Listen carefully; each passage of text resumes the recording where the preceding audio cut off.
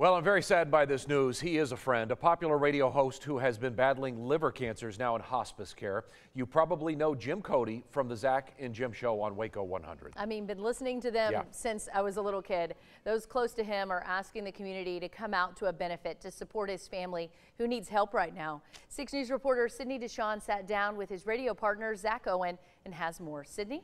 Kristen Lindsay, Jim Cody has not been on air for several months. He was supposed to be getting a liver transplant, but tumors grew too quickly and made him ineligible.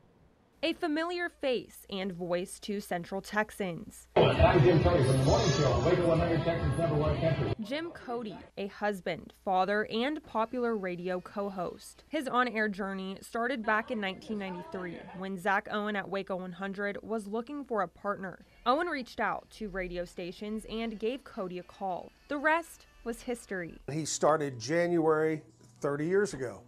So we've been partners for 30 years. The pair launched the Zach and Jim show and traveled the world together. We kind of laughed that we've been together than any one of our marriages. That all changed on August 24th. Cody, who has been battling liver cancer, is now in hospice care. The calls, the text, the emails, where's Jim? What's Jim doing? When's he coming back? We can tell things are different. When you're with somebody that long, it really hurts. You depend on them. You have to kind of take over or try to take over, what he does on the morning show.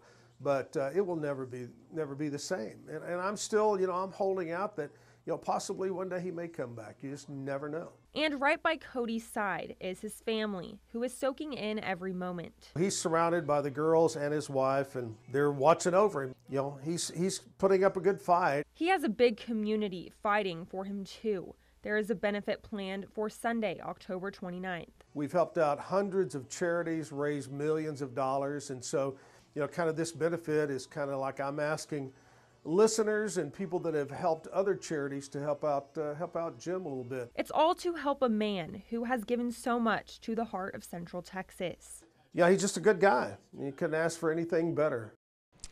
Now, the benefit will be at K&W's Bar and Grill from 2 to 6 p.m. in Woodway. There will be live music, an auction, and food. And if parking gets full, Owen is asking everyone to park at Tucker Hall. There will be shuttle buses to take people to and from the event, guys. Yeah, I hope there's a big turnout. Of course, one of Jim's passions was cooking. He was such a barbecue enthusiast. He has the best sense of humor.